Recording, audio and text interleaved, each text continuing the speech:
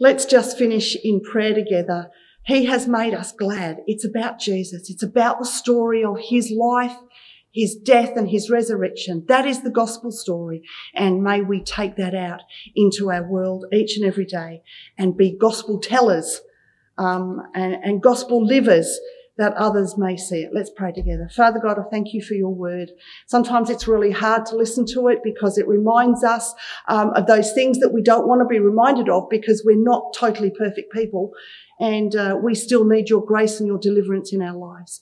But Lord, I do pray that as we go out into our lives this week, your story will resonate in our hearts and our minds and that we will pull ourselves up. May your Spirit help us and nudge something inside where we go to do something that isn't quite what you would have us to do and it wouldn't look like a godly life. May your Spirit nudge us that it would just stop us in our tracks and we would change tract and do it differently and do it more godly for you, that others could see Jesus and be touched by the gospel story. Hear my prayer, Lord. Hear it for my life, for the life of my church family.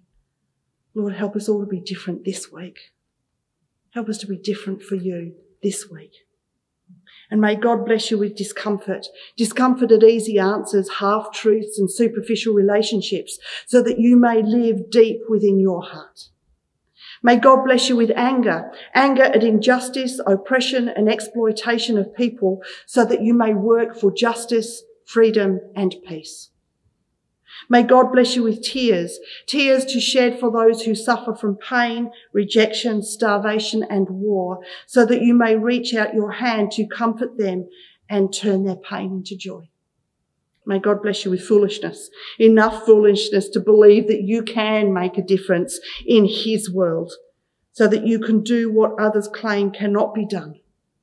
And the blessing of God who creates, redeems and sanctifies be upon you all, and all you love and pray for this day and forevermore.